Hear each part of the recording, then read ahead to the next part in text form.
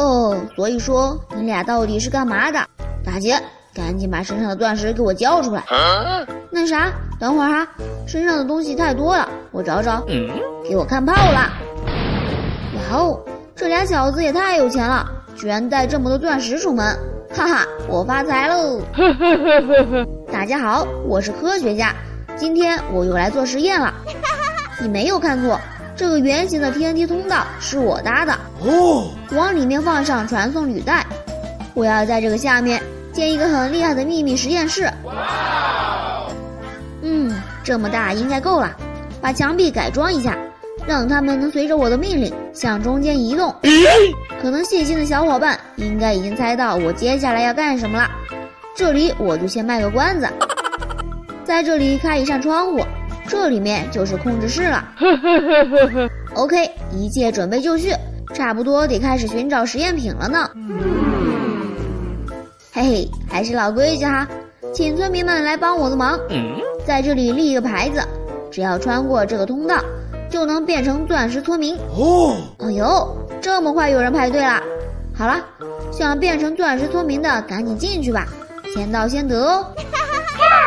哈哈，看把他们激动的，比短跑冠军还厉害呢。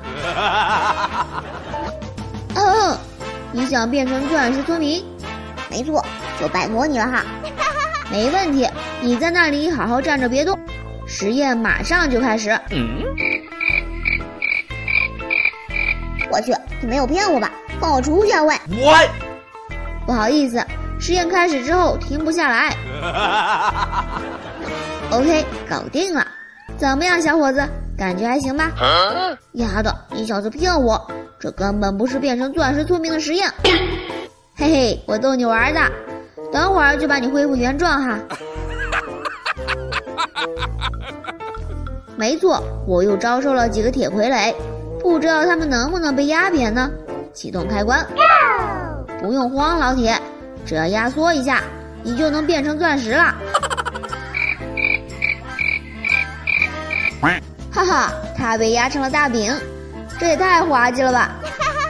等等，如果把铁傀儡和村民一起压缩，会合成出来什么呢？有点期待。丫的，刚把我恢复原状又要搞我，放我出去啊喂！合成完毕。这是什么东西啊？村民铁傀儡？感觉好魁梧啊！你可以走了。掉下来一只羊，不知道它压缩之后会是什么样子，来试一下。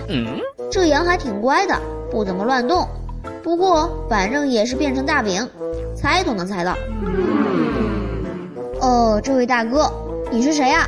我去，这么有攻击性，那就给我去死吧！